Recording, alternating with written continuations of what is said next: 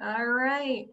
Good morning, good afternoon, everyone. So this is the 4th day of Medipath International Emergency Medicine Symposium, and you guys have registered for the incredible suturing workshop with the apprentice doctor. So today we have a jam-packed event for you. So just let me introduce myself in case some of you don't know me. I'm Dr. Shelley. I'm one of the senior emergency medicine residents at Morristown Medical Center in New Jersey in the US. And I'm I'm actually the director of resident education as well. So before we get started, when I introduce the amazing lecturer that we have that will be teaching you guys suturing, I want you guys, if you have gotten your suture kit, can you turn on your camera and show us how excited you guys are and show us your suture kits? Let's see. You can keep yourselves muted. Hey. There we go. I'll be the first one. That is freaking cool. Lovely. Good to see. How excited are you guys? Oh my God. Oh, look, there's a whole little group. Yeah. Okay, that looks awesome. You guys are in for an awesome adventure today. So keep those cameras on because we'll be happy to talk and see what you guys are doing with that suture kit, okay? All right, so let me introduce you guys to our lecturers. This is Dr. Anton Scheepers. He's a maxillofacial and oral surgeon. He's also the director of the Apprentice Doctor and the Future Doctors Academy. So let's welcome him to the stage. Dr. Anton, I will be sharing your PowerPoint just now. Okay, great. Dr. Shelley and the Medipath team, thank you so much for the opportunity. I have to say that I've learned such a lot since the beginning of the year, you know, using Zoom to teach and to lecture. This will be my first suturing workshop, and so, you know, you're definitely guinea pigs, and nonetheless, I believe it's, you know, you know, we are going to make the best of this, and I don't foresee any serious problems, but of course, if you have any problems on your side, let's make it as far as possible a two-way discussion. And I like the chat room. Dr. Shelley, you'll keep an eye on the chat room, I hope. And then, you know, we will proceed. So let's just, you know, give you, you know, I'm a practicing maxillofacial and oral surgeon as stated, at retirement phase, because I've really developed an interest in simulation training, and the apprentice doctor, we've probably trained in the tens of thousands, if not in the hundreds of thousands of students how to suture. And this is a basic suturing workshop. You know, if you're, advanced suturing, you know, that's just not enough time to add to the program. So I think let's then kick off. So basic surgical knot tying and suturing skills workshop. So you will see we are going to cover the following, and that's going to be just a bit of preparation. Basic surgery, when I talk about preparation, you know, you do have a simulation suturing pad like this, and you also should have a ruler and two plastic bottle caps, and then you have to add to that some sticky tape. I hope you receive the message, because we are going to make a little bridge to do the knot tying part of the course. And the knot tying is not exclusively used in suturing. We use it to tie off blood vessels, etc., etc. So it's really a great skill to have, and we will focus in on that, but specifically so on the one hand, square knot tie technique, and then the instrument tie technique. that will come in due course. Basically, surgical knot tying. You know, some people are of the opinion that you can virtually just tie any knot. Let me tell you, it's not exactly true. You get certain suturing materials that's actually very forgiving as far as the knot tying is concerned, but you do get, especially monofilament sutures, they tend to unravel and you have to tie properly. So it's very important, and I've, by way of observation, I've had a look at some of my colleagues and practicing medical professionals, and I've noted that some people are just like erratic. They do not do the knot tying properly, and you know, that's just so much of your success in suturing.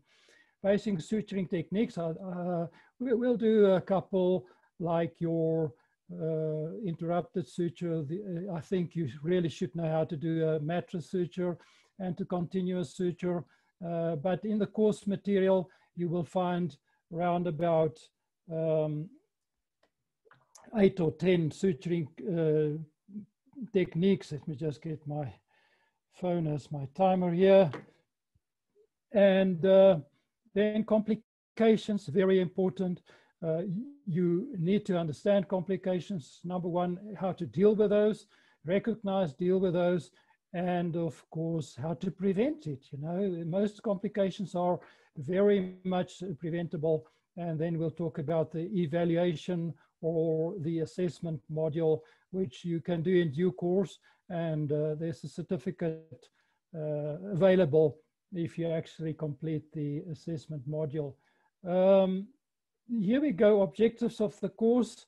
It's to equip students with a basic understanding of the theory of suturing, wound and wound care, and to acquire the skills to confidently tie surgical knots and suture lacerations. The students should, on completion of this course, have a good understanding of the basic principles of wound care, knot tying, surgical instruments used in suturing, suture material, various suturing techniques used by medical professionals, and you should have the following skills: how to tie a square knot, how to tie a surgeon's knot, placing subcutaneous sutures, interrupted sutures, placing a variety of mattress sutures, using a number of other types of suturing techniques, correcting minor discrepancies. We will do all the basics, so please understand we cannot absolutely go through the full course. The full course should keep you busy about 20 hours, and we have two hours. Now, I've taught students how to suture in 2 hours. So here we go. This one is interactive. Okay, so I need you to give me, Shelley, do not move on this one, just hold it on this photograph. So you are the physician. We've got 75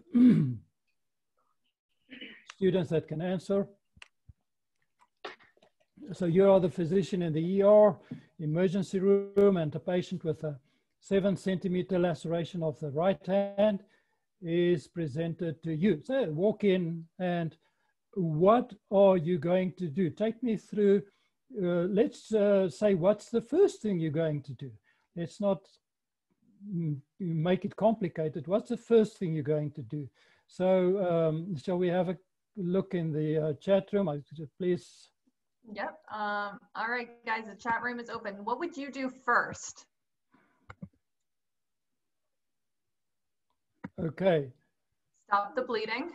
Compression. I like that. Compression. That's all. You know, that stop the bleeding. Perfect. Good. Stop the bleeding.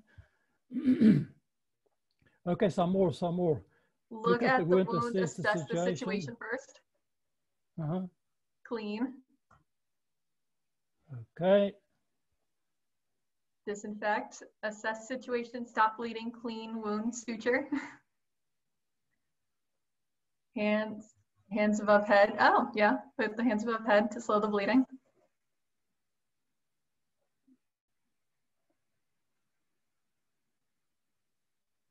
I like it. There's a lot of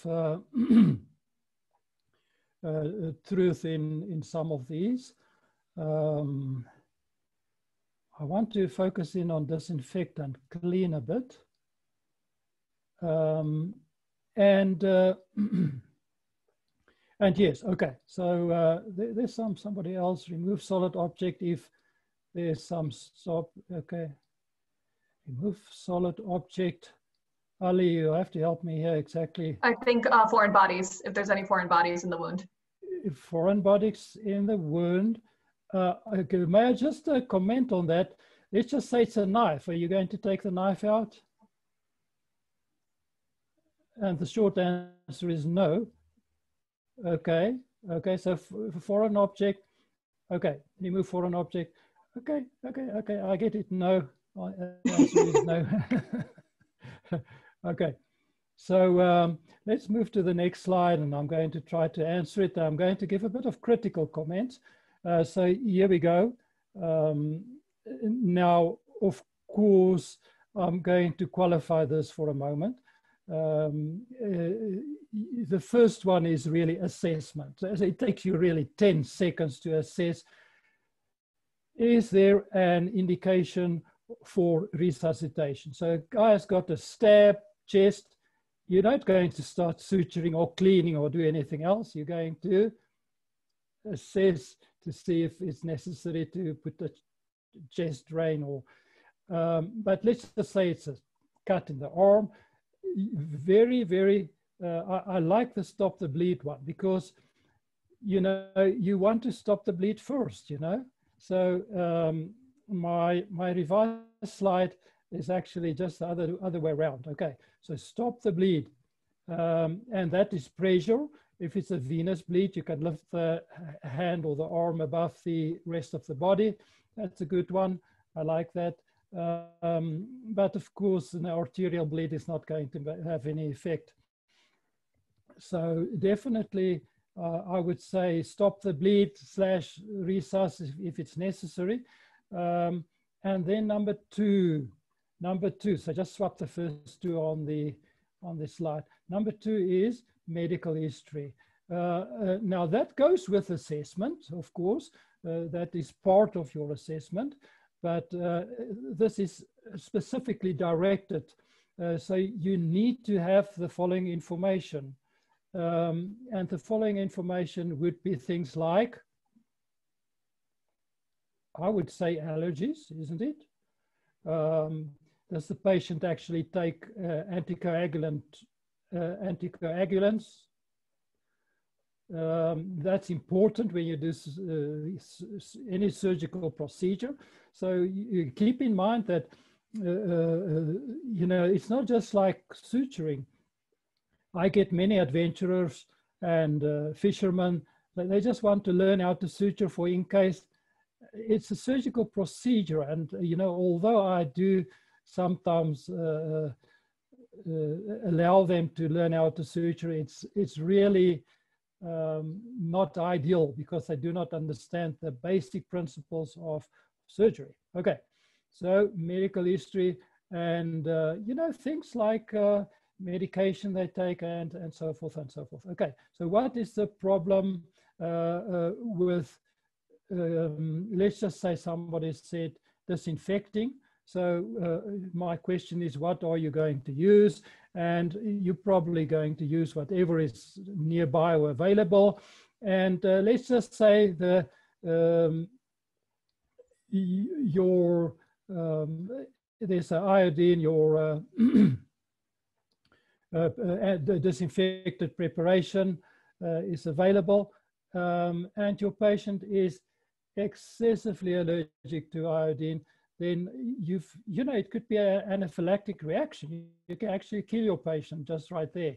So, so thus the medical history. And, you know, we're not talking about a comprehensive medical history. You're not going to sit and, you know, lean backwards and, you know, a 2-pager or a, you know, like we've, not sure if the term used, but we say like clerking the patient, you know, when the patient gets admitted, and no, not that one. It's like directed specifically, you know, and never ever, not even once in your life, forget to ask the patient about allergies.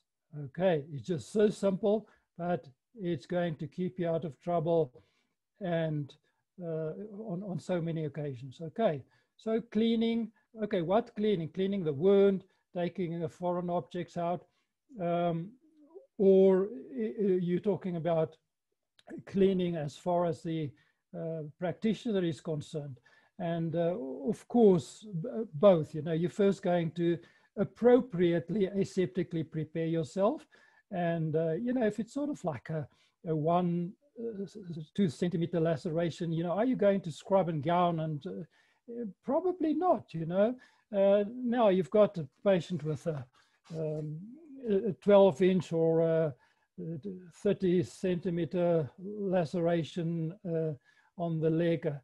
Yeah, you're probably going to up your level of aseptic preparation before you start your suturing.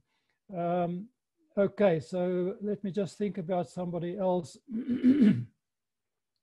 Disinfectant, cleaning, and so forth.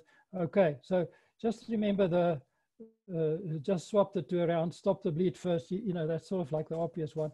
But medical history, very, very important. And you have to also know your patient could be allergic to your anesthetic agent or your local anesthetic. So it's anesthetic considerations. Are you going to do it under local anesthetic? Are you going to do it under general anesthetic? And you will be guided or directed by the age of the patient, the level of apprehension of the patient, and probably to some extent to the financial considerations. You know, if it's a patient not on a healthcare plan, and you know, hospitals are expensive, and you add to that the hospital account, an anesthetist account, so that will play a role. And so anesthetic considerations, aseptic technique, the operator, that is you preparing the yourself aseptically proper or appropriate sterility technique. And then the wound. Now, if you see that this little brush here on the left bottom of the picture is, if you've got an abrasion, your patient fell and there's a lot of soil or dirt into the wound, there's just one way to get it out. And that is, you are going to take a light soapy solution, you're going to take your brush, and you are going to scrub this wound. Now, if you, I've done that plenty of times. If it's a child and you start scrubbing it, it starts bleeding profusely. And that's part of, I think Ali said, removing foreign objects. Yes, of course, you know, remove the foreign object. It's often glass or just dirt, you know, so remove that. If you do not remove the dirt, it's going to go septic. The dirt will want to come out, and your sutures are not going to keep it inside, and neither should it. So there we go. So you're going to scrub it, and it's going to look gross. And you know, even the scrub nurse is going to sort of frown on this, but you are going to scrub, and it's going to bleed profusely, and it's going to really look, you know, like, are you sure you're doing the right thing? Yes, I'm sure. And my wound that I scrubbed, 2 or 3 days later is going to look beautiful. Whereas my colleague's wound, who was sort of like, maybe I shouldn't brush too hard, his wound is going to have a slight yellowish cover, and unfortunately his or her wound is going to go septic, and my wound is going to look perfectly nice. And then, of course, this is common to surgery, and that is good lighting. You have to see what you do. You have to absolutely see what you do. Do not perform surgery if you haven't got good lighting, like a top over there. It's just as simple as, over the years, they've trained blind physicians, it can be done. They usually go with a helper that helps them to see and to, you know, they've never ever up till to this very day trained a blind surgeon. Cannot happen. It's not possible. Okay, next slide. You saw that antibiotics and medication. You are going to give painkillers. You are going to give maybe, yeah, no, don't overuse antibiotics. If it's a clean wound, a small wound, please don't prescribe antibiotics. But if you should, you still need to know the allergy profile of and the rest of the medical history. Okay, we are going to have a look at this quickly. It's just a case study. Dr. Shipton and his family are in their vacation apartment with a fantastic view of the exciting and treacherous Indian Ocean on the east coast of Africa for their annual 2-week family vacation. The first week is awesome, the weather is good, and the sea is perfect for swimming. Let's get up early tomorrow and go see the fishermen reeling in their catches, Jamie, the elder Shipton's son, suggests, and the family agrees. It is July, and one of the most spectacular natural events on Earth is about to occur, the sardine run. Schools of millions of sardines migrate up the coast, followed by game fish like barracuda, sharks, and dolphin, a nature lover's dream. Conditions for fishing have also been forecast as optimal, and hundreds of fishermen line the coast.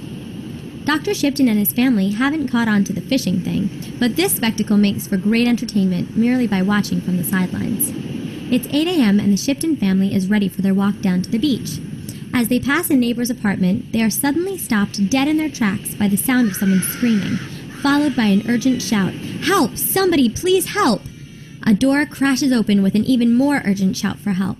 Dr. Shipton runs to the apartment and discovers a 17-year-old boy virtually covered in blood. He's fallen and shattered the glass top on the coffee table with his head.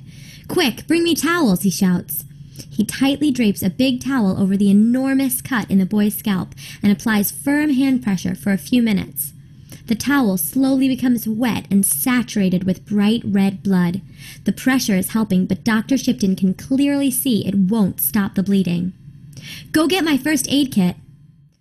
Mrs. Shipton races to their apartment and returns with a kit. Dr. Shipton always carries some local anesthetic, packets of suture material, and the relevant instruments in his first aid kit. He quickly injects local anesthetic containing adrenaline and almost immediately starts to stitch up the long 10-inch laceration in the boy's scalp. With each stitch, the bleeding slows, and Dr. Shipton doesn't bother cutting the stitches. This is one long, continuous suture. Time is of the essence here, and he has just one thing in mind: to stop the bleeding as soon as possible. The good doctor takes fairly large bites and makes the stitches tight by interlocking them. Then he uses another towel to clean up the wound, inspects the area for residual bleeding, and cleans up. Dr. Shipton then writes a note to the medical officer at the local hospital, giving him the relevant information and requesting him to take over the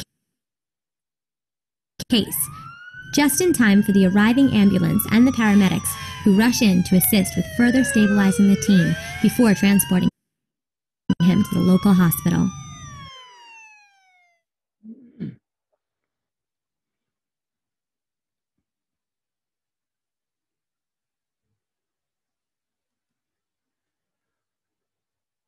Okay, so you've probably opened your suture kit already. So if you haven't done that, then please open your suture kit. You will see you've got all the basic stuff for suturing: tooth forceps, the Mayo Hagar needle holder, scissors, blunt sharp scissors, the ruler, the marking pen. At the bottom, your suture simulation pad. You will see the first one we're actually going to use are the the white and red shoelace. So that one, if you can keep that to one side, and the two bottle caps, and the ruler, if you can keep that to one side. And of course, all the suturing material and so forth. Okay, next. So just a quick overview. You know, scissors, sharp, sharp, sharp, blunt. That refers to the tip, and a blunt, blunt. And you also get suture cutting scissors and dissecting scissors. Now, normally, if you really want trouble in the OR, then you use your dissecting scissors to cut sutures. Your scrub nurse is not going to be happy with you because those are expensive and they're very delicate. Okay, that's just a quick about scissors. And then the forceps, you will see the top in the page. That is an anatomical forceps or a flat forceps, a general purpose tweezer forceps. And the bottom one, you will see there's we call it a rat tooth forceps. So on the one side, there's a little tip, and the other side, a V-shaped defect or a groove. And this is the toothed forceps or the tissue forceps. And that's just to prevent slipping. So you might say that little tip may injure the tissue. You know, if you use the wrong forceps and it slips all the time, you're going to cause a lot more damage rather than just using a very fine, like a Adson's tooth forceps. Next. This is, of course, the needle holder. It's actually important to just familiarize yourself with the needle holder. So it's two handles, or the two eyes, rings as handles, and then you get the two legs or the shafts or shank, and then the hinge and the beak or the jaws. Now the jaws on the inside, you will see they are serrated. They specifically made cross-hatched to actually, you know, I'm going to put it right there. Okay, so that is to prevent slipping. And then this little thing between the two legs, that is the ratchet or the lock. And you will notice it's got a 3 ratchet lock mechanism. And we will get to that in a moment. This is, of course, the Mayo Hagar needle holder. And this is the basic one. You know, you get more fancy needle holders, and I'll show it to you in a moment. Okay, so let's just get the hold right. So it's important. This illustration, so you really can't make a mistake. Thumb, you see the thumb, 4th finger, stabilize with your middle finger. Index finger goes on one of the legs or close to the hinge, and then your little finger can just stabilize it. You see there? Okay, now you have to, you know, hold it like this. So you just look at it and just see how the ratchet mechanism works. Okay, and then you take it in your hand and you lock the ratchet. First or second, you rarely would lock it in the 3rd locking mechanism. First is usually ample, but if you really want to tightly lock it, second. Okay, and you look at the, let's just put it here. Okay, so you look at the way it locks and unlocks. So you have to be able to lock, unlock. And unlocking is actually pushing it up a bit. So you have to first close it a bit more, push up, and then open it. So lock, okay, lock, push a little bit further locking wise or towards the closed position, move up and open.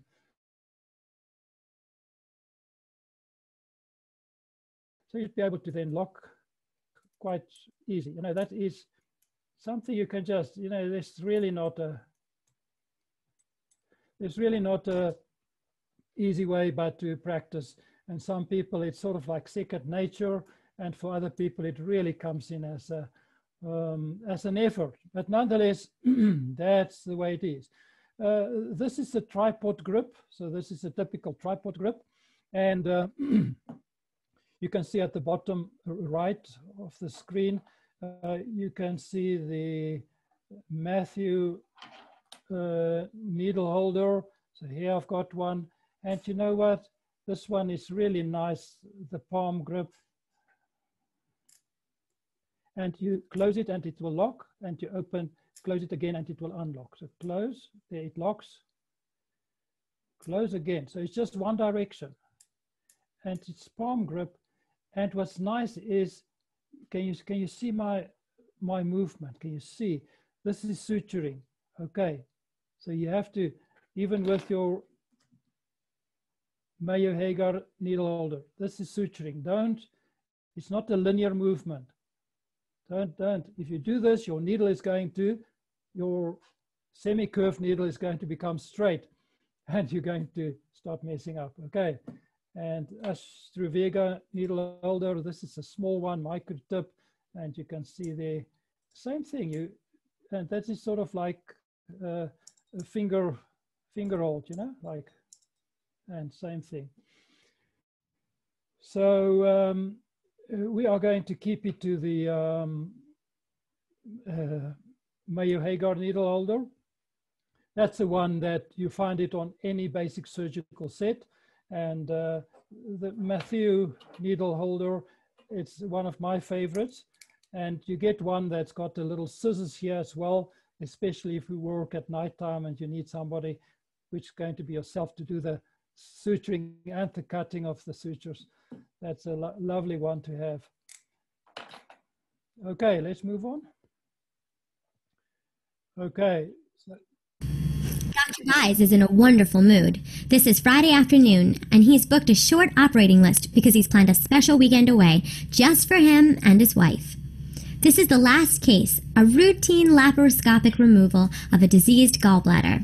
He has done so many over the years and has become quite an expert. I'm sure I will be able to remove this gallbladder with my hands tied behind my back, he jokingly remarks. First, second, and third incisions, instrumentation in place, and now for the careful dissection. 30 minutes and I'm out of here, he remarks. The inflammation has caused a lot of scar tissue, and the anatomy is not as clear as he expected. Suddenly, a surge of bright red blood. Suction, suction, he shouts. But it is obvious that the bleeding is much too fast for the suction to handle. Vision becomes impossible, and now is the time for quick, life and death decisions. Let's open up, he shouts to the assistant. Scalpel, diathermy, abdominal swabs, artery forceps. Dr. Buys knows that he needs to abort the laparoscopic camera procedure via the small buttonhole incisions. He will have to make a larger incision to access the bleeder and stop the bleeding. If the patient loses more than a certain amount of blood, she will go into surgical shock and may die. Finally, the bleeder is identified, and everybody breathes a sigh of relief. Tie suture, Dr. Buys continues, amazingly relaxed now. Remove artery. He ties off the bleeder with an amazing amount of finesse and ease. Would you like to know how to tie a surgeon's knot? Okay, so that is commonly used for tying off bleeders or, yes, tying off bleeders during surgery. And let's move to the next. So, you know, let's just get the two basic knots. And the one is if you tie the knot twice in the same direction. So your first throw, that's the first knot or the part or the sub part of the knot, that's called a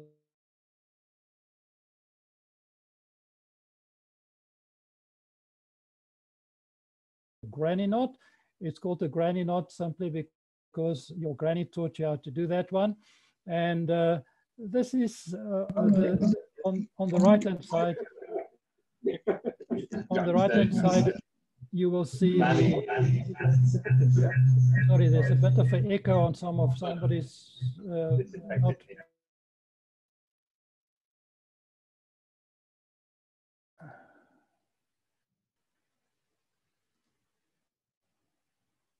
Okay, let's move back. There we go. On the right-hand side, that is a square knot, and that is the one that you should actually use during during knot tying. Sorry, let me just close this one again. Okay, so on the left-hand side, granny knot. On the right-hand side, square knot. Next page. Now you have to do this one. Okay, so it's really as simple as you use your 2 bottle caps, place a ruler on top, get your string, and then with sticky tape over the bottle caps, you tie it to your work surface. Okay, so you need a good work surface like a table or wherever you're going to do your suturing. So if you can get that ready, these are the things that you need: 2 plastic bottle caps, ruler, sticky tape, and the white and red string. Okay, so if anybody needs more time, just let us know. Otherwise, we will just slowly but surely go to the next page. And maybe let's just give 30 seconds. I'll be available in the chat room if you want to ask questions so far.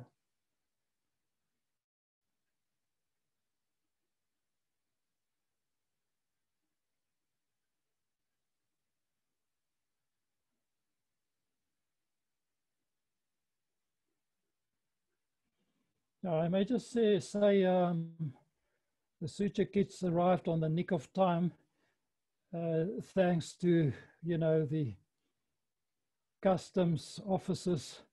I suppose they're just doing their work, but nonetheless, to keep something like urgent stuff for a week or 10 days at customs, that's really nerve-wracking. Okay, do you have your ruler constructed like a little bridgey? If that's right, then we can start with our first knot tying. Before we do the video, please, slip the string out. Well, it's going to give you instructions, but try and follow it as closely as possible. And then we will assess, the knots at the end of the video. So this is a very basic one. Make a square knot, 1 and tie. Okay, let's have a look and follow the instructor as we go, as we move.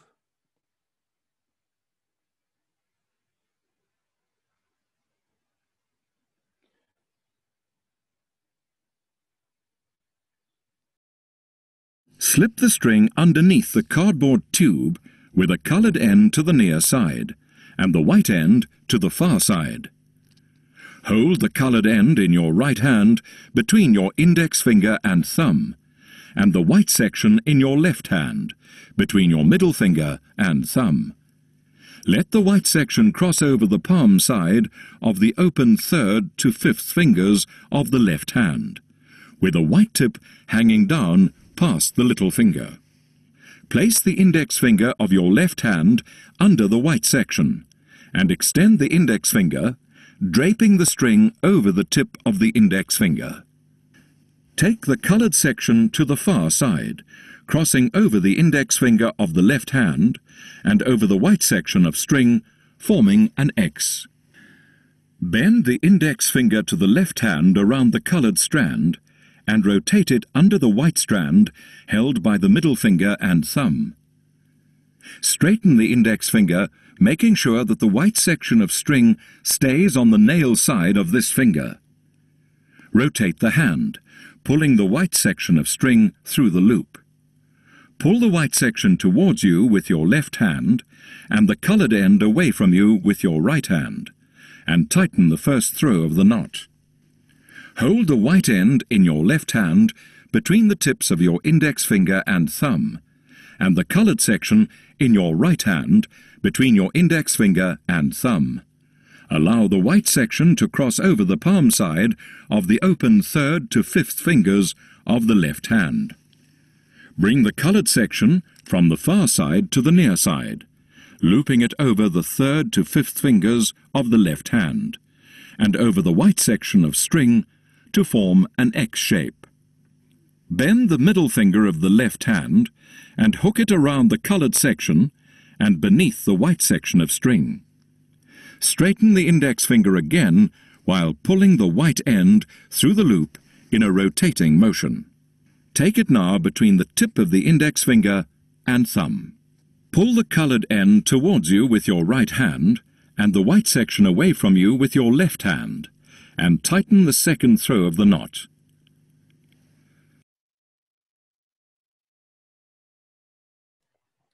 Okay guys, the knot should look like this. If your knot looks like this, you've succeeded. My experience so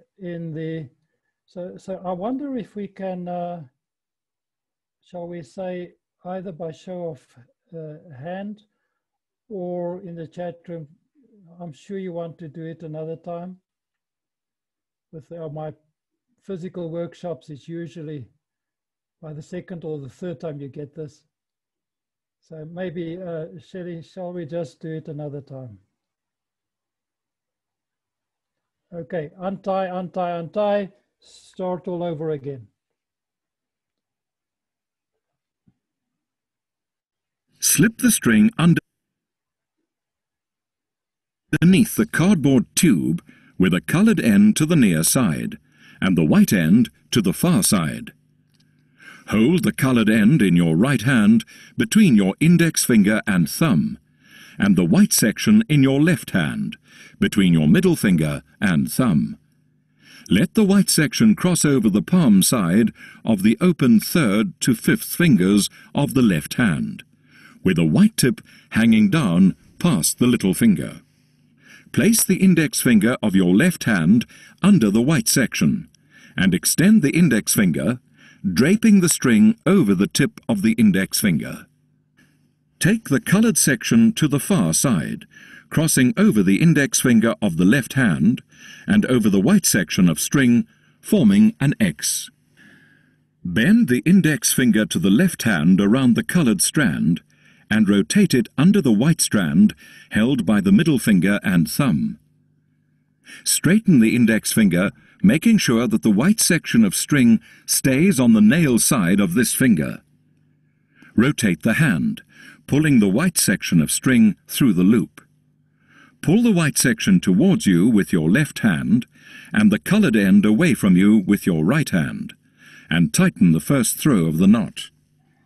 Hold the white end in your left hand between the tips of your index finger and thumb, and the coloured section in your right hand between your index finger and thumb. Allow the white section to cross over the palm side of the open third to fifth fingers of the left hand. Bring the coloured section from the far side to the near side, looping it over the third to fifth fingers of the left hand, and over the white section of string to form an X shape. Bend the middle finger of the left hand and hook it around the coloured section and beneath the white section of string. Straighten the index finger again while pulling the white end through the loop in a rotating motion.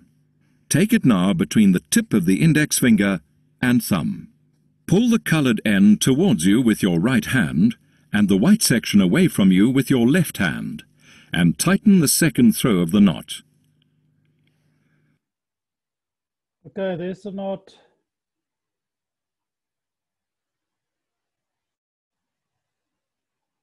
Should look like this. Okay, let's give it another, just a chat room. Anybody needs to do it again? Just say yes, no. We'll go by, 5 or 6 people.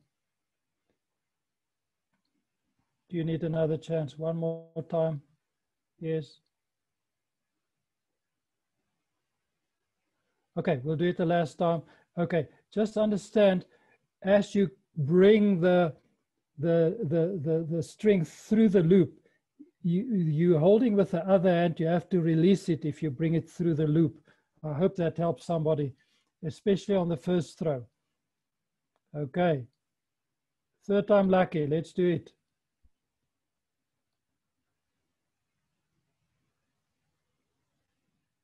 Slip the string underneath the cardboard tube with a coloured end to the near side and the white end to the far side. Hold the coloured end in your right hand between your index finger and thumb, and the white section in your left hand between your middle finger and thumb. Let the white section cross over the palm side of the open third to fifth fingers of the left hand, with a white tip hanging down past the little finger. Place the index finger of your left hand under the white section, and extend the index finger, draping the string over the tip of the index finger. Take the coloured section to the far side, crossing over the index finger of the left hand and over the white section of string, forming an X. Bend the index finger to the left hand around the coloured strand and rotate it under the white strand held by the middle finger and thumb. Straighten the index finger, making sure that the white section of string stays on the nail side of this finger. Rotate the hand, pulling the white section of string through the loop. Pull the white section towards you with your left hand and the coloured end away from you with your right hand, and tighten the first throw of the knot. Hold the white end in your left hand between the tips of your index finger and thumb, and the coloured section in your right hand between your index finger and thumb. Allow the white section to cross over the palm side of the open third to fifth fingers of the left hand. Bring the coloured section from the far side to the near side, looping it over the third to fifth fingers of the left hand, and over the white section of string to form an X shape. Bend the middle finger of the left hand and hook it around the coloured section and beneath the white section of string. Straighten the index finger again while pulling the white end through the loop in a rotating motion. Take it now between the tip of the index finger and thumb. Pull the coloured end towards you with your right hand and the white section away from you with your left hand, and tighten the second throw of the knot.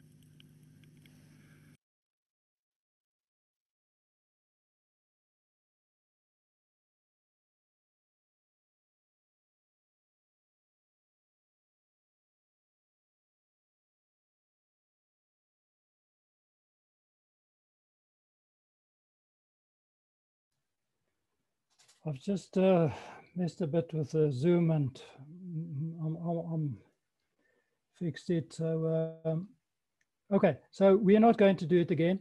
This is it. Okay, if you still need practice, you can practice at home or wherever you want to practice after the workshop. Let's move to the next one. The next one is going to be the instrument tie. Okay, just I'll keep it on hold for a moment. So you are going to use your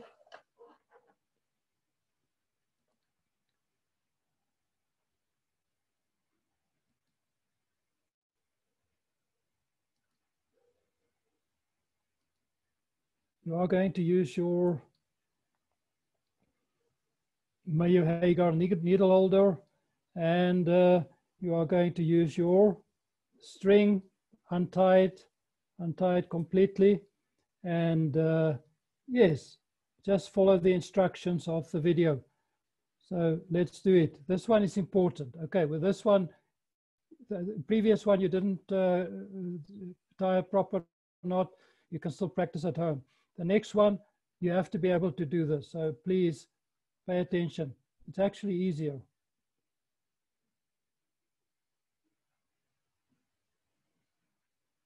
Slip the string underneath the cardboard tube with the coloured end to the near side and the white end to the far side. Hold the needle holder in your right hand and position it parallel to the cardboard tube, with the tip pointing to the left-hand side. The latch mechanism of the needle holder must be unengaged at the stage.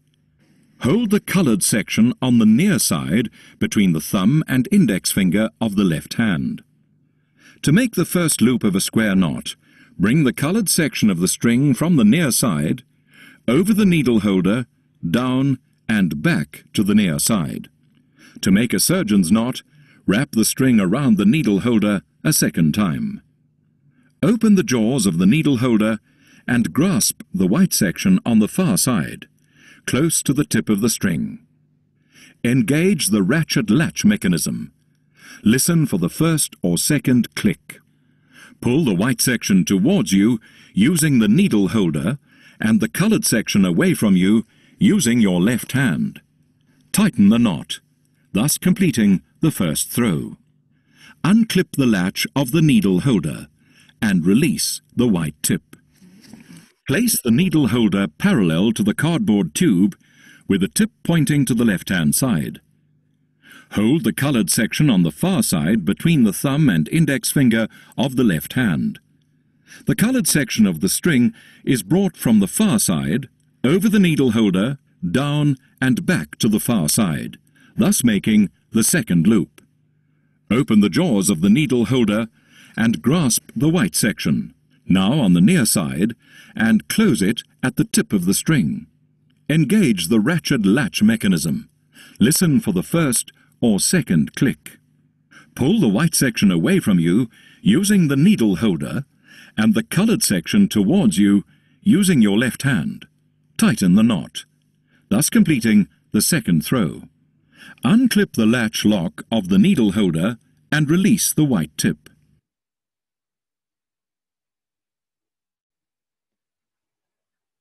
Okay, most of you should be fine with this one. Shelley, I think just to be fair, let's just do it a second time. And, you know, you will hear somewhere they say if you make a surgeon's knot, you know, go around a second time. Of course, if you do a square knot, don't do that, you know. If you've done a nice square knot, you can do a surgeon's knot, and on the first throw you go twice round your needle holder. Okay. Yes, a lot easier, isn't it?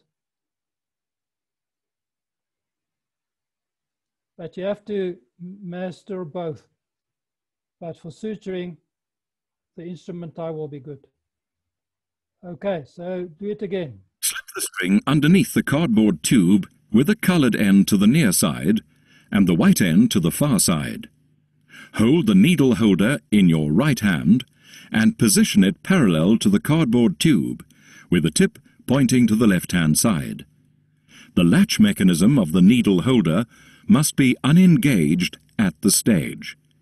Hold the colored section on the near side between the thumb and index finger of the left hand.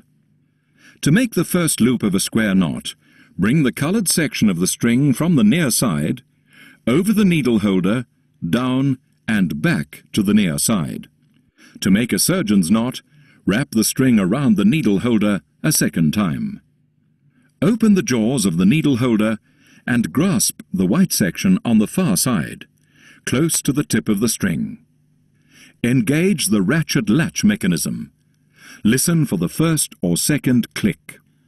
Pull the white section towards you using the needle holder and the colored section away from you using your left hand. Tighten the knot, thus completing the first throw. Unclip the latch of the needle holder and release the white tip. Place the needle holder parallel to the cardboard tube with the tip pointing to the left-hand side. Hold the colored section on the far side between the thumb and index finger of the left hand. The colored section of the string is brought from the far side, over the needle holder, down and back to the far side, thus making the second loop. Open the jaws of the needle holder and grasp the white section, now on the near side, and close it at the tip of the string. Engage the ratchet latch mechanism. Listen for the first or second click. Pull the white section away from you using the needle holder and the colored section towards you using your left hand. Tighten the knot, thus completing the second throw. Unclip the latch lock of the needle holder and release the white tip.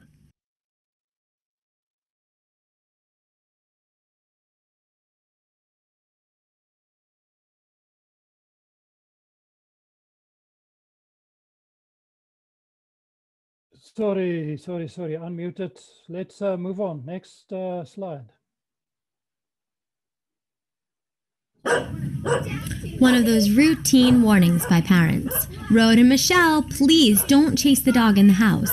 and one of those inevitable outcomes, Rhoda falls and hits the side of her head on the coffee table. Ouch, she exclaims, not thinking much of the incident. Let's go have some soda, Michelle. Sitting on the couch in the family room, Michelle notices blood in Rhoda's ear. Rhoda, there's blood on your ear. Rhoda calls her mom, who discovers to her horror that a chunk of skin is missing from the top of her daughter's ear. Michelle goes back to the coffee table and discovers the missing piece of skin. They place it in a container, add a small block of ice, and rush off to the emergency department of the hospital. Dr. Wright has been on call for the past 12 hours and is getting ready to leave following a fairly quiet shift for a change. Please, doctor, the nurse requests. We have a young lady with part of her ear missing. Time is of the essence, and Dr. Wright prepares to do a full-thickness skin graft using the severed piece of skin as the graft. Don't look so worried. We'll fix this like new, he reassures the patient and mother, and starts with the procedure. Local anesthetic, cleaning, suturing, and dressing. Will the injection hurt? How many stitches will I get? Dr. Wright talks them through the procedure. The job is neatly done, almost reflexively, and then the patient and mother receive instructions. Please don't wash your hair or allow water on the wound for 48 hours. Use this ointment liberally on the wound twice daily, and please return in a week for the removal of the stitches. Don't hesitate to call me if you have any problems whatsoever. And off go the patched-up patient and relieved mother. Would you like to be able to masterfully care for wounds? Okay, lovely. Isn't that a nice result? That is a full thickness skin graft. And of course, you know, there are limits to full thickness grafts. You cannot chop off a finger and just reattach it with suturing. But a few millimeters of the tip of your finger, ear and extremity, it really works lovely. These are all real cases. It wasn't made up, and as you probably saw in the previous case, you know, you couldn't really make up that one. That's all of these cases are real. Of course, we, you know, enacted some of the parts, but okay, now we're going to do the suturing. Let's have a look at this video. It's ×5. Okay, it should be a video.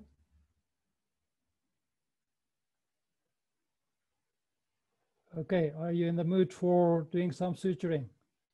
Here we go.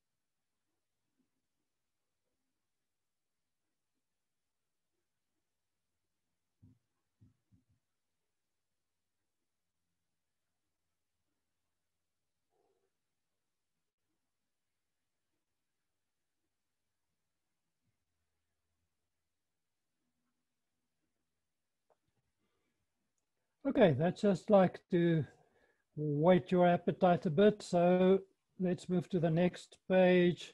And I think that's going to, this is just a nice acronym to remember. It's a type of a checklist. It's not necessarily in that exact order.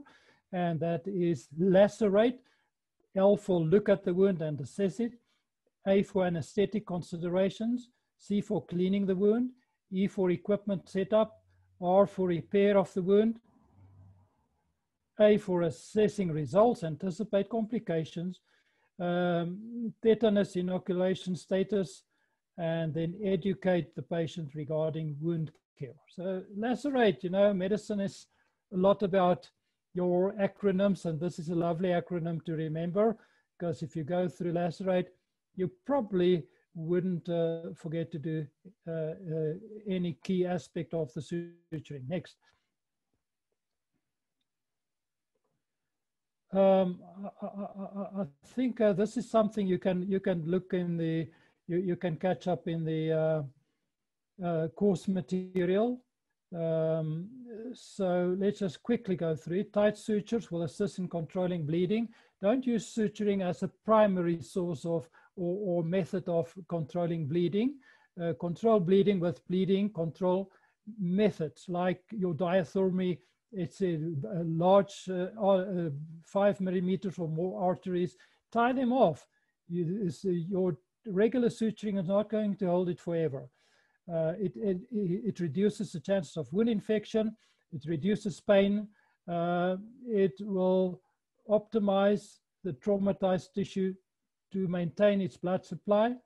And wound closure is divided into primary, that's traditionally the first 24 hours. Secondary closure, that's after 24 hours. Next. And we're just going to, this is a little basal cell carcinoma here on the, just on the lower eyelid, or just on the, yeah. And so you make your markings, surgical markings. Next. And excision, bleeding removal, bleeding control. Next. This is just a nice case study. And there's the suturing. There's certain lines that you have to respect in the face. So, you know, you cannot just cut in any direction. You have to go along, usually the crease lines. And that is, of course, 90 degrees to the contraction of the facial muscles. And you can see, this is a friend of mine, and this is unfortunately 15 years later, but you can really, really not see the scar at all. Okay, next page.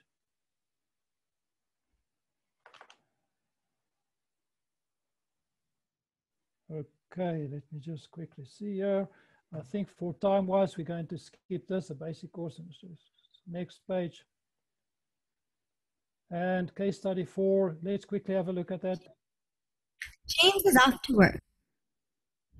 James is off to work. Smooch! He kisses his wife Letitia goodbye, and another 4 kisses to his 4 children, James Jr., Jake, Susan, and baby Brad. See you guys tonight, he exclaims as he closes the door. James is a welder, and not any type of welder. He specializes in repairing gas cylinders, big or small, even the larger tanker types for transporting truckloads of various types of gas. Today is a high-intensity day, 30 gas cylinders to repair, then the pressure testing and final quality control checks. The protocol is clear. First empty the cylinders, then flush them with air, and finally fill the cylinder with nitrogen before starting with the welding. 2 inspection checks before James does his job. Now, some people work well under pressure, and James is one of those, but James's friend, Jerry, is not. A bit lazy on occasion, he decides to take some shortcuts, and yes, it seems to work out well at first. It is 3 p.m., only 10 cylinders to go, and then I can head home, James thinks as he starts repairing the fine metal crack on the bottom of the cylinder.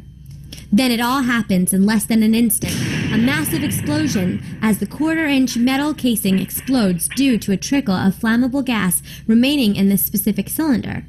James is seriously injured. The soft tissue and bones of his face are in pieces, and there's blood everywhere. His co-workers do what they can to stop the bleeding until the paramedics arrive. The paramedics finally arrive, resuscitate him, and evacuate him to the trauma unit. Miraculously, James' friend Jerry emerges physically uninjured because he took the liberty of stretching his 15-minute coffee break to 20 minutes. James is profusely bleeding from his scalp lacerations. The trauma doctor places a number of interrupted sutures, tying them tightly to control the bleeding. Next, it's off to the theater. The anesthetist works like a machine to keep James alive. He requests urgent blood tests, administers IV fluids, and a number of life-saving medications. The trauma surgeon secures the airway by doing a tracheotomy, and this is followed by a multidisciplinary repair involving neurosurgeons, an ophthalmic surgeon, a maxillofacial surgeon, and a plastic and reconstructive surgeon. The lower lip is in rags, but applying the basic principles of wound care, the plastic surgeon starts cleaning, removing all foreign material and dead tissue. He then plans a layered closure, and 45 minutes later, well, the lip is fixed and presentable.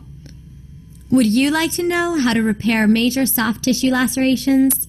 Well, stick to the basic principles of surgery and practice, practice, practice.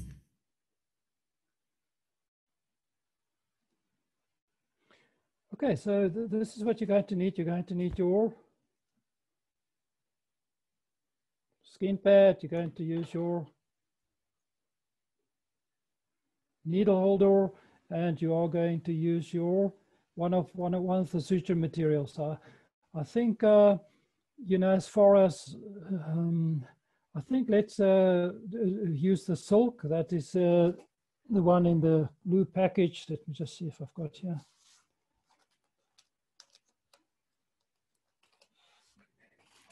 Okay, silk suture, and you will need your Adson's tooth forceps, and you're going to need your scissors. So that's it. And then just another next, there's the list, next slide. And that is the needle tip, body, swage. Swage is where the suture material goes into the needle, and then the suture thread. And you don't want to clip the needle holder on the swage because you're going to undo the connection between the needle and the suture thread. And you don't want to go too close to the tip because you're going to blunt the needle. So on the right-hand side, that's the correct way. At the back part of, or the middle section of the back third of the needle. So just 2 or 3 millimeters in front of the swage. That's where you want to clip it, because you want to have some distance to go through the tissues. Don't go too, like right in the middle. It's just 2 or 3 millimeters away from the swage. Okay, next. Now we're going to do interrupted sutures, and this is important. If you do the interrupted sutures, that will be lovely. Let's have a look.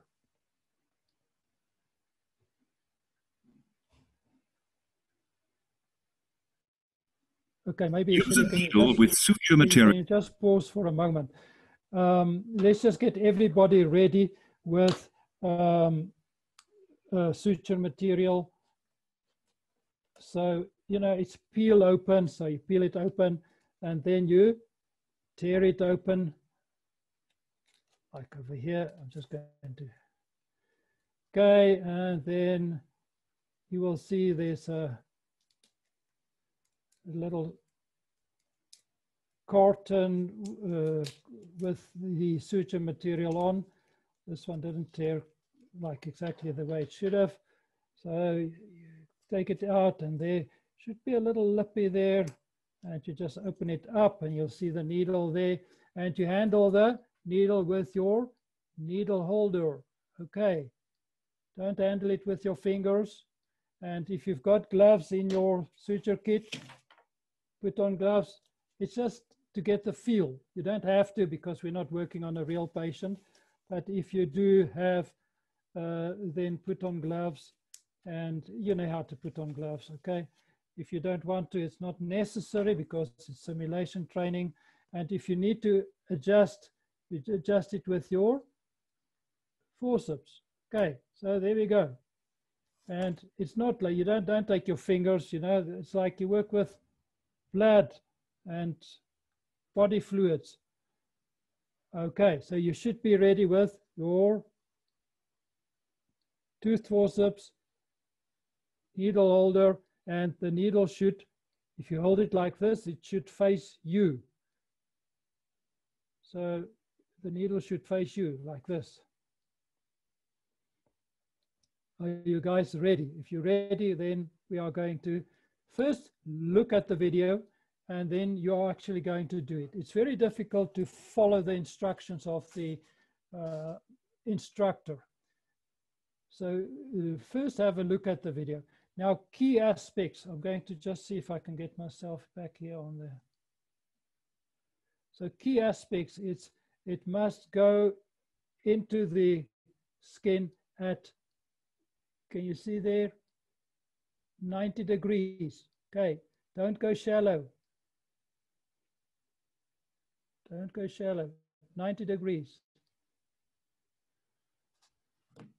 And that is so you end up with eversion. Eversion means you want a little ridge on top of the where the laceration is. You want it to close in a little ridge, not flat, not a defect.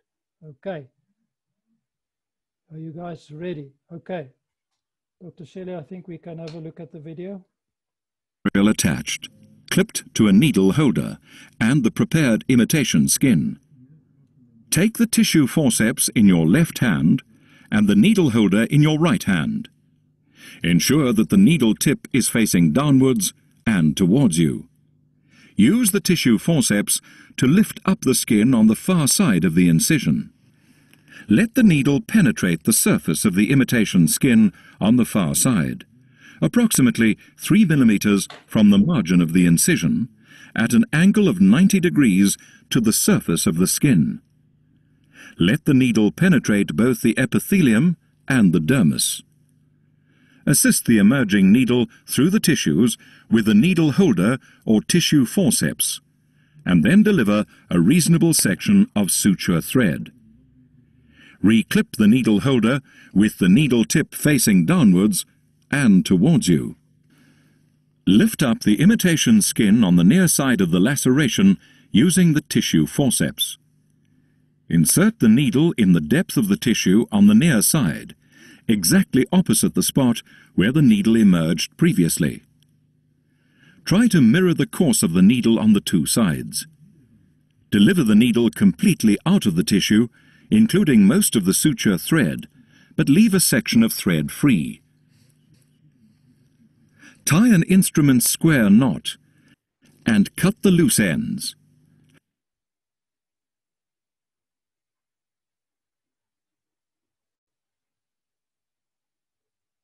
Leave a long enough piece of suture material beyond the knots to facilitate easy removal of the sutures at a later stage. Alternatively, the interrupted suture can be placed as follows. Let the needle penetrate the surface of the imitation skin on the far side, at an angle of 90 degrees to the surface. Let the needle penetrate both the epithelium and the dermis. Do not unclip the needle holder. Lift up the imitation skin on the near side of the incision with the tissue forceps. Insert the needle in the depth of the tissue on the near side, exactly opposite the spot where the needle emerged from the far side. The course of the needle on the near side should mirror the course of the needle on the far side. Deliver the needle completely out of the tissue, including most of the suture thread. Leave a section of thread free on the surface of the skin. Tie an instrument square knot and cut the loose ends. Leave a long enough piece of suture material beyond the knots to facilitate easy removal of the sutures at a later stage.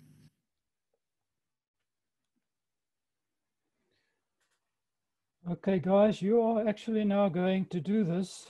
So let me just give you a couple of quick tips. Number one, remember the 90 degrees. It must go into the skin at 90 degrees. So you use your tissue forceps and you evert. You bend, you twist it open. On the near side, twist it open as it goes through. Number two, don't go too close to the wound margin. Can you see over there? You want about 3 to 5 millimeters away. So if you go too close, it's going to tear through. So 3 to 5 millimeters. And then with silk, just tie it properly. Make at least one square knot or a surgeon's not a surgeon, you take the first throw twice around the needle holder. Okay, so you can also make these, I'll put it on the chat room, near, far, near, far, near, far. So that's sort of like to remind you how to tie as you go round the needle holder. Okay, now remember, when you tie sutures, it's exactly like with the shoelace. It's not now different, you know, and you don't tie, you do not tie with this thing. Okay, when you tie, let me just see if I can just sort of like, I'm going to try to just show you one over here. Okay, so can you guys see it over there? Just let me just see. I think you can. Okay, so evert 5 millimeters near side, evert, come through, and bring it through. Okay, can you see I'm putting it down? Okay, don't start tying with this. It doesn't work that way. It's like the shoelace. Okay, and leave it about an inch or 2.5 centimeters, and near, far, near, far, near. That is the surgeon's knot. Tie, and then far, near, far. Silk tends to unravel a little bit, so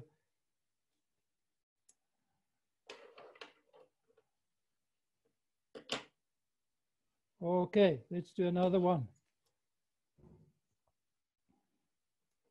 Okay, use this to position it from the near side, evert, go through,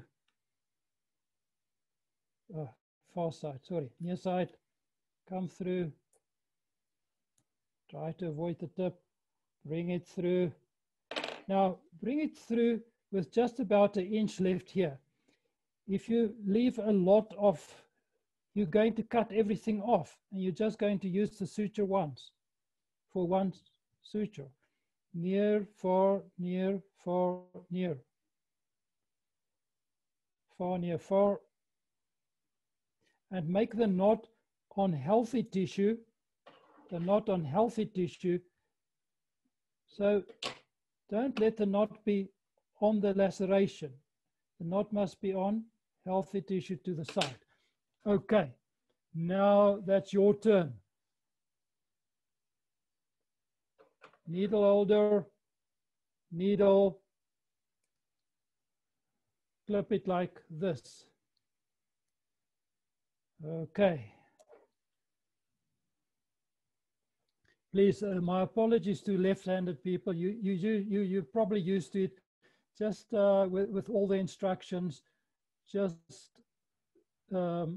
replace left hand with non-dominant hand and right hand with dominant hand. With our new course material, we've changed it completely, and it's a lot easier. And so yes, my apologies, but I suppose you're used to this level of, if I may say, discrimination, or whatever the correct word is. Okay, I'm going to give you guys, let's just make it 5 minutes.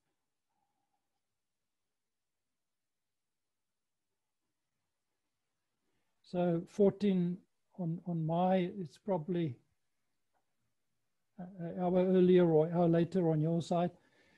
But 14 or 15:30, I'm not sure what it's in New York, it's probably 9:30. 8:30. Okay. So there you go. And the knot tying is a bit tricky. You know, when you work with human tissue, it goes through blood. You know what blood is? It's actually sticky. Well, at least it's somewhat sticky. So your suture material goes through the sticky blood, And your knot tying it's actually a lot easier when you work in human tissue. You can try at the butchery, you can buy some, you know, pieces of meat. If you haven't got too much objection with suturing on pork, that makes a really pork belly or pork knuckles makes a good type of thing to go to the next level.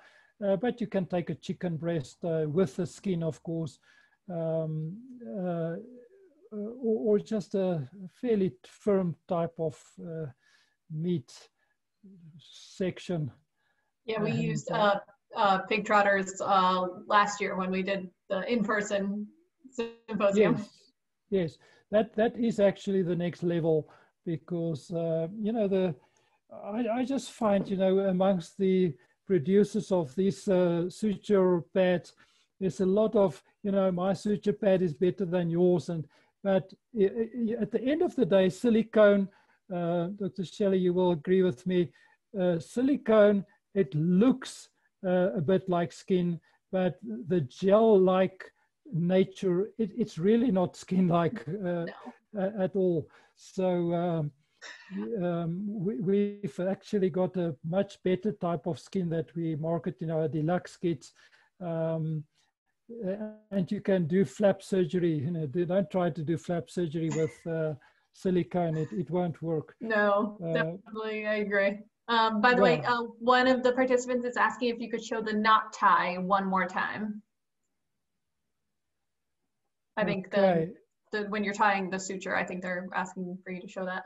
Yeah, okay, I'm going to try now just again with my, just tell me if I'm going to just divert this now to over there. Is that good enough?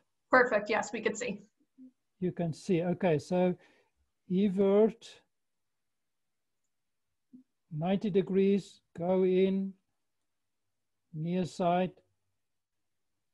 evert, and you come out.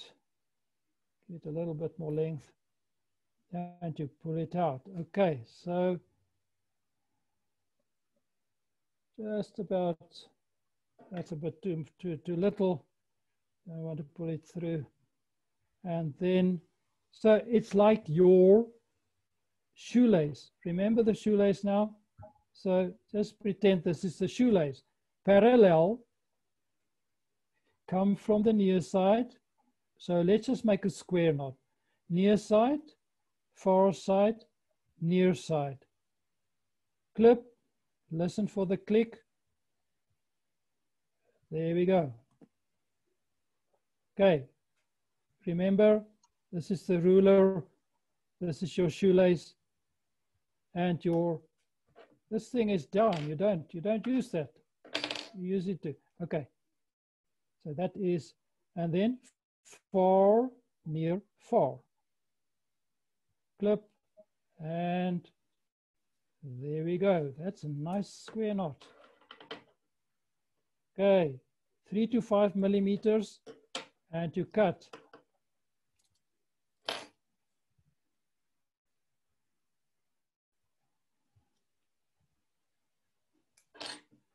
Now we're going to do a surgeon's knot.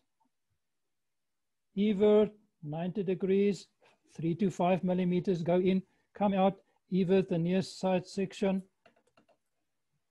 bring it a bit more through, and you hold it so while you're pulling it through, because otherwise you're going to, so hold it, and this is a bit too much again. Now we're going to do a surgeon's knot. Okay, parallel to the laceration, near, far, near, far, near. Okay, so you go around twice. Tie it properly, far, near, far. Click. And you see the suture knot is on the one or the other side. Doesn't really matter, but if you make a lot of these interrupted sutures, make the knots all on the one side, you know, don't make it zigzag. It just like doesn't look good. And, you know, surgeons, we believe this is your signature of your operation. You don't want anybody else to say, oh, no, this is ugly, you know, this must be nice, must look good. So there we go, 3 to 5 millimeters, both sides, 90 degrees in, and we bring it through. Let's leave about an inch or even a little bit less. Okay, near, shall we do a surgeon's knot again?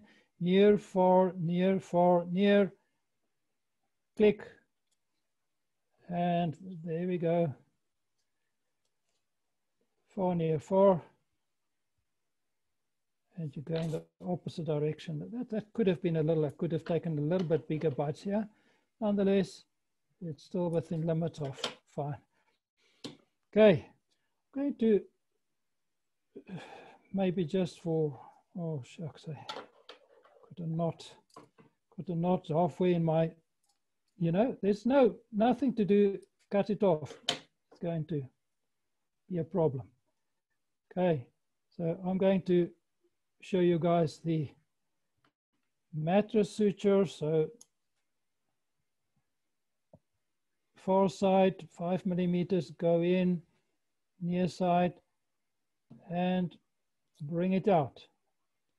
Bring it through. Oh, it's a little bit short. Okay. Turn it around. Now the needle must show in the opposite direction. 3 to 5 millimeters from this incision, you go in and you come out on the opposite side. And you bring it out. And again, horizontal, near, far, near, far, near. Far, near, far. And there's a horizontal mattress. Okay, that's the horizontal mattress. Okay, hope you guys could see anything there. You know, this is not the perfect solution, but this is the best I can do at this point in time, short of flying to Sofia and coming and giving it in person, the lecture. Mm-hmm. So, okay, is everybody more or less happy? Let's just see the chat room. I've been getting chats from med students to my personal cell phone, and they're showing me pictures of how they're doing. So they're very, very happy with how everything's coming out. Oh, are they getting there? They are getting there. They look really good. So okay. Good job, everyone who knows my personal number. Good job, good job. You know, it's the producer of our suture kits is somewhere in the background, and he just asked if on the chat room you students can, if there's any issue with the aroma or the smell of the odor of the suture pads, because we had a batch that had a bit of an odor. Has that been a problem to any of you guys? Guys, in the chat box, just mention if there's any like bad smell from the suture kits. Yeah, from the pad, from the suture simulation pad, the silicone pad. Any bad smell? No, it smells fine. Let me just. One person is asking. One person said it smells quite strong. A bit, yes. One person asked, how tight do you pull the knot to the skin? You want to actually, you want to have a secure knot. So you tie the knot properly, okay? Especially on the second throw of the knot, you know, because you don't want to completely, how can I say, you want the blood supply to be fine, you know, so don't completely go overboard with your first throw, but make sure that you get good approximation. Approximation just means the two edges goes nice and snugly against, next to each other. Once you've got that, then on your second throw, you really tie it properly, you know, give it a good proper tie, because otherwise it tends to unravel. Okay, and different suture materials, different. If you use your nylon, it really tends to unravel if you don't tie properly. Your chromic, that's usually used, that's resorbable. So while we're busy with this, you really just get two types of suture, resorbable and absorbable and non-absorbable. Now, absorbable sutures you use in the depth as a rule, and non-absorbable on the surface as a rule. Okay, so you do get exceptions, and you know, because in vascular surgery, you're going to use your non-absorbables when you do when you tie and when you anastomose. That's a nice term.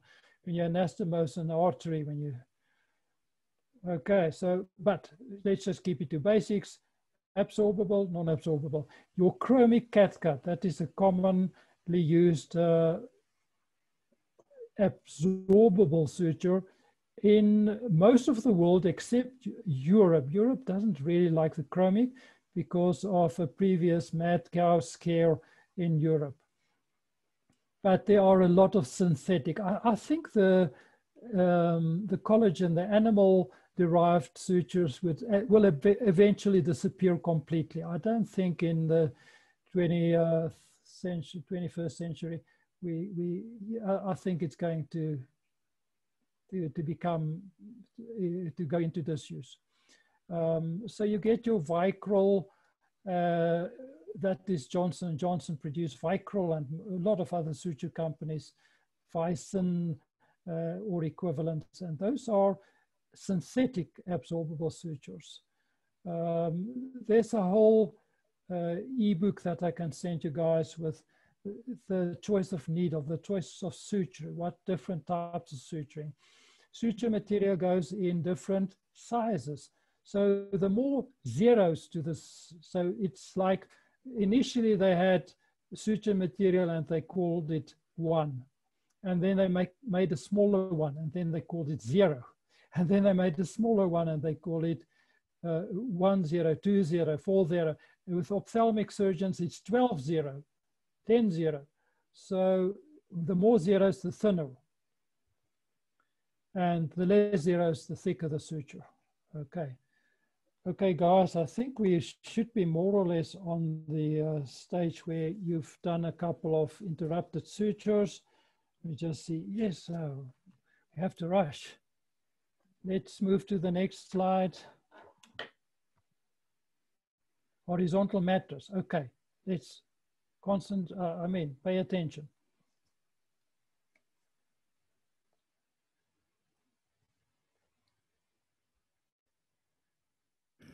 Lift up the skin on the far side of the laceration with a tissue forceps and insert the needle some distance away from the wound edge. Now lift up the skin, the near side of the laceration, and mirror the course of the needle,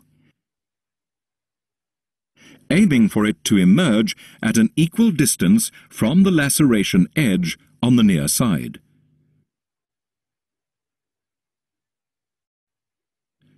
Do not tie or cut the suture at this stage.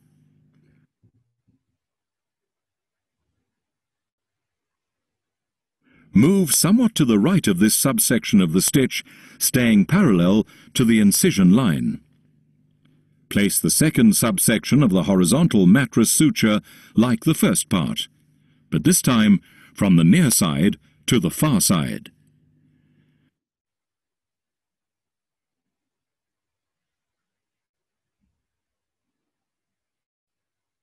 Tie a single or double instrument square knot, or a surgeon's knot, and cut both ends of the suture.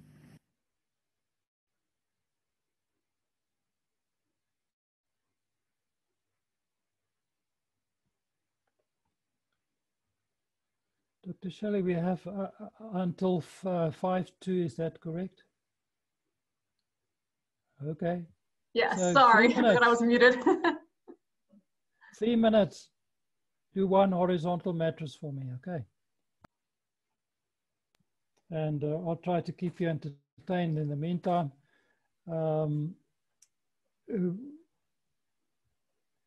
So horizontal mattress sutures, they're exceptionally good with eversion.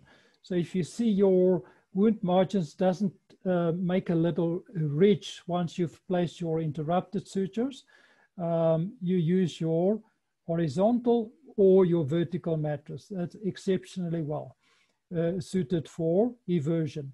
You also use it where you want maximum raw on raw surface. So why would you like maximum raw on raw surface? That is where you try and close off one bodily cavity or area from another bodily cavity. So in maxillofacial and oral surgery, we sometimes get a communication between the maxillary sinus or antrum and the oral cavity. And then we use special flaps and we use horizontal and or vertical mattress sutures so we can get maximum raw on raw surface, and it's just more healing, it's more predictable.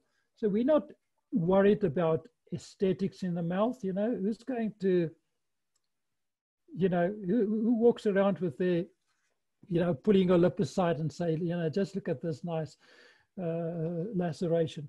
So not like that. You really just want functional closure, and that's where you use that. And so it's exceptionally good with that, and you get all this healing that will be predictable instead of just this, you know. That's just like all this. Mattress sutures, lovely technique. Okay, I hope you've completed your mattress suture. Let me just see. Yes, I think let's, if you're still busy, let's just move to the next slide. I think that's going to be, let's just see what it's going to be. Okay, I think, Dr. Shelley, can we skip the vertical mattress? That's going to be homework. Let's go straight to the continuous. Continuous suture, it's a bit quicker. If you're in the ER and there's 3, 5, 10 patients in a queue and they all have got lacerations, you're going to use your continuous sutures, especially if it's like scalp wounds. They're not necessarily the best aesthetic suture, although they're not, you know, if you don't use it on a curve, it's a linear suture, you can really have a very nice suture, even in the face, using continuous suture. Okay, let's have a look.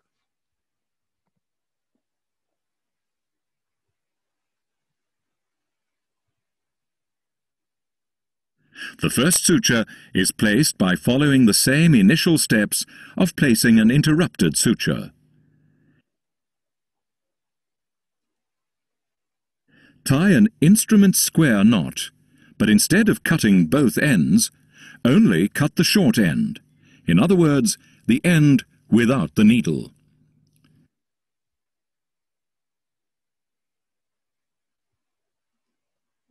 Ask an assistant to hold part of the long end of the suture, pulling it with mild tension, so as to keep the wound edges together. We call that following up.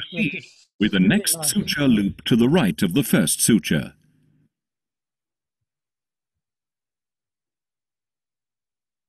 Ask the assistant to release the suture as you proceed with tightening the second suture loop. Place a further number of suture loops.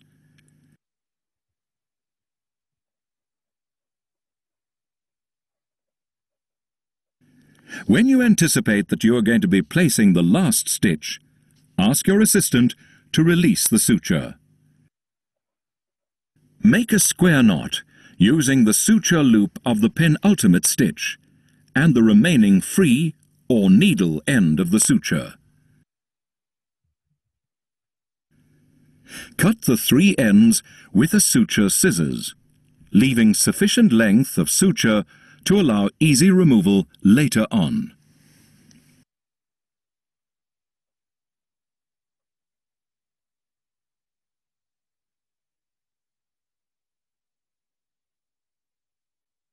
Oh, you're muted.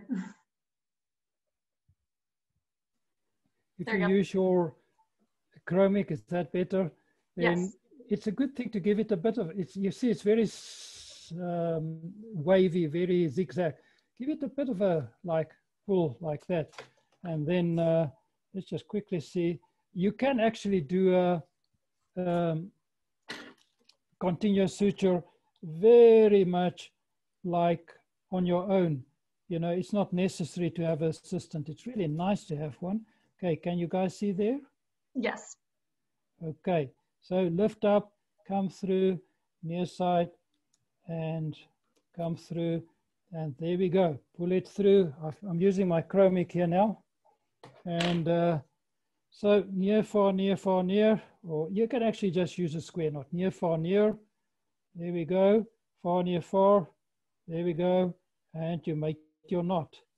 Okay, it's unfortunately very much a yellowish color. I'm not sure if the contrast is good enough, but well, let's just do it. And then you just go from far side to near side, far side to near side. So there we go, far side, click. Okay, far side to near side. So there you can see it's quite possible to do it very much on your own. Just pull it through properly. Maybe I should have used the, and just pull it to this side, pull it to this side. Okay, far side,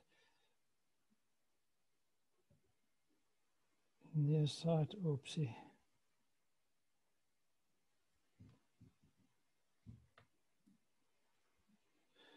Oh, that's a bit deep. Okay, there we go.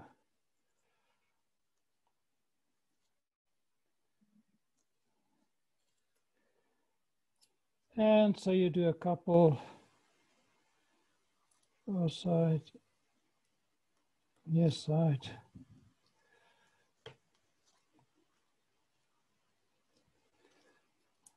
And there's a bit of a trick on the last knot, because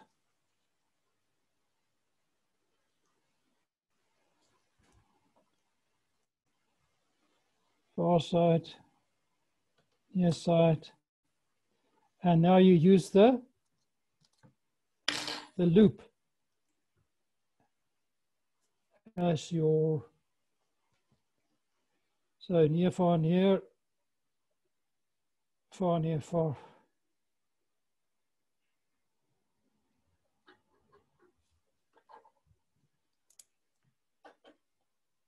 And you cut the 3 pieces over there. Okay, so there you can see. Maybe not, in retrospect, the perfect suture material to use on Zoom. I think the silk shows up a lot better on the skin, but nonetheless,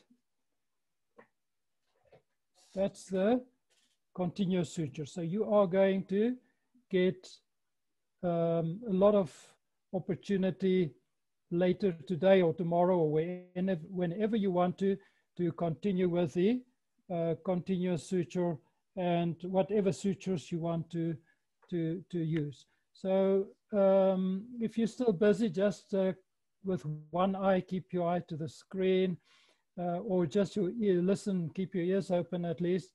Let's move to the next slide. And this is just a rough estimate. In the face, 3 to 5 days. I usually take out facial sutures on a young person on day 4. I'll be very hesitant to give 3 days, but that's according to the source over here. I would say 4 to 5 days. Scalp, 7 to 10. Lower part of the, below the knee, 10 to 14 days, and then it still tends to open up a bit.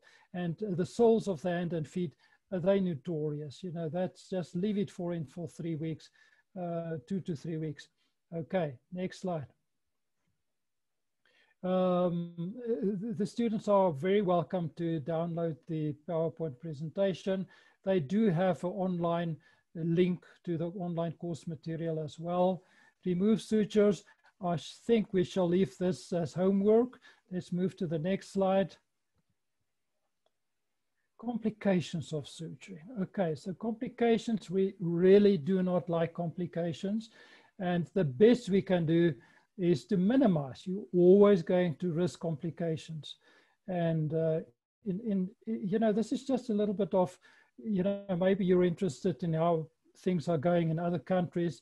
In South Africa, a well-known pediatric surgeon, professor, and he's an anesthetist. They had a complication on a child, and the child died at the end of the day.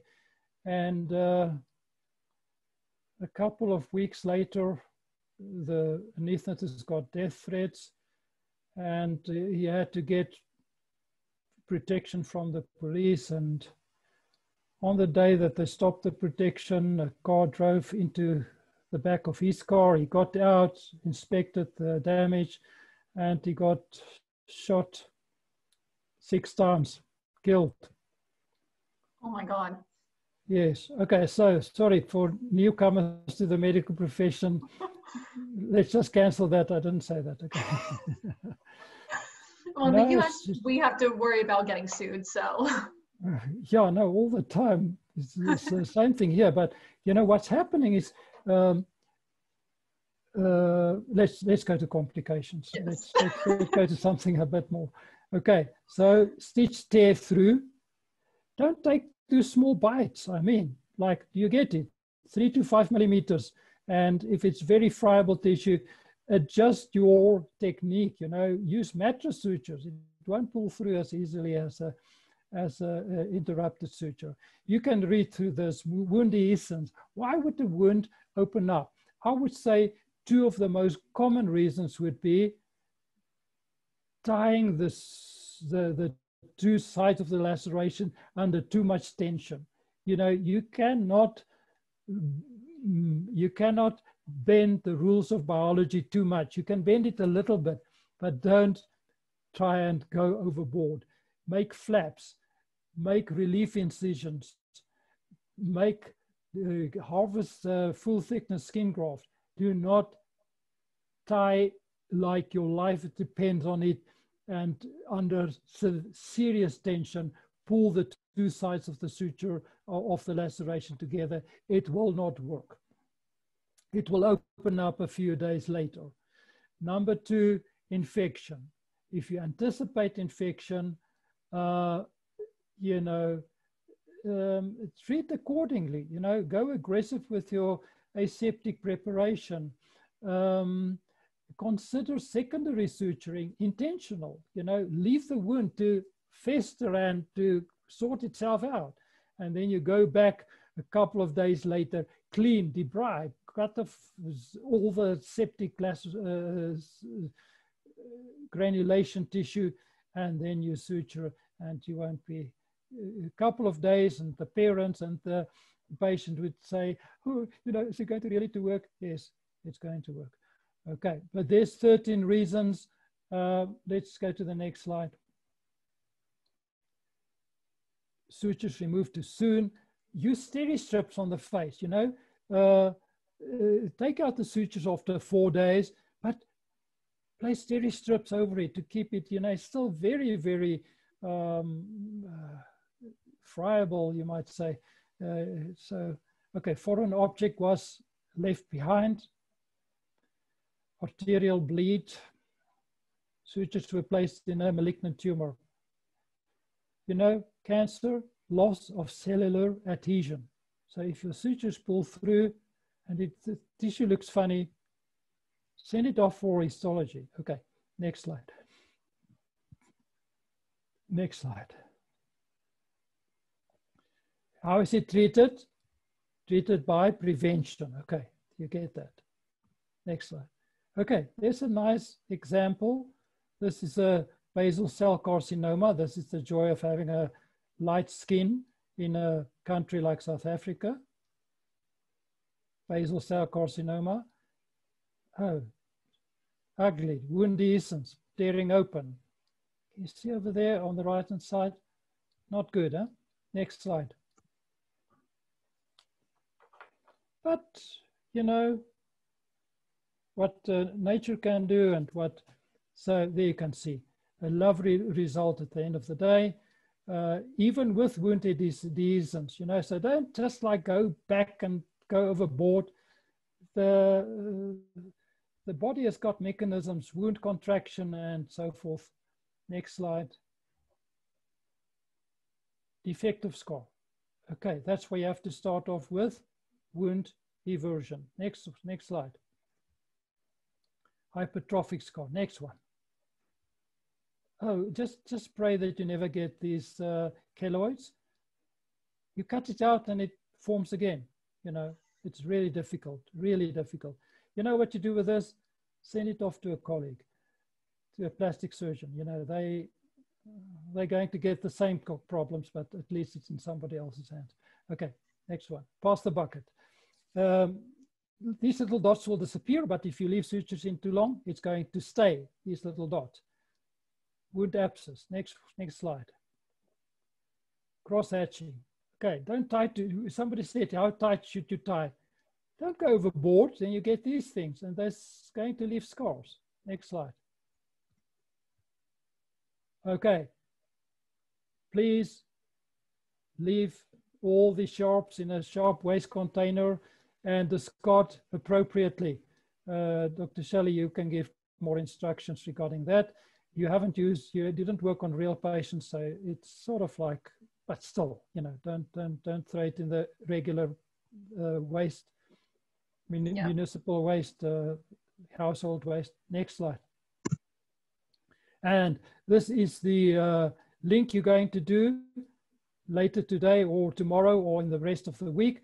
Dr. Shelley, you will give them the link and you're going to receive this certificate. Yeah. It's 20 multiple choice questions and you're going to send me a photograph of your masterpiece suturing. And if I like it enough, you're going to get the certificate. Thank you so much, everybody, for your attention. It was a bit challenging via Zoom, but you do still have your link, online link to the course material, all the videos. Keep on practicing. That's skills, that's like it is. It's practice, practice, practice. We'll also send out this PowerPoint. Yeah, we'll send out this PowerPoint directly to the students so that they could see it, like in one of our drop boxes or something, just in case someone has any issues. But thank you so much. This was super helpful, and I think everyone had a blast, if I'm not mistaken. So guys, the link for the suturing course assessment is in the chat. We are going to bounce over to the main Zoom link now for day 4. We have questions and answers. So Dr. Anton, if you would like to join for questions and answers, we would be happy to have you there. It's just kind of a free-for-all for students to ask us whatever they want. Okay, that would be lovely. Yes.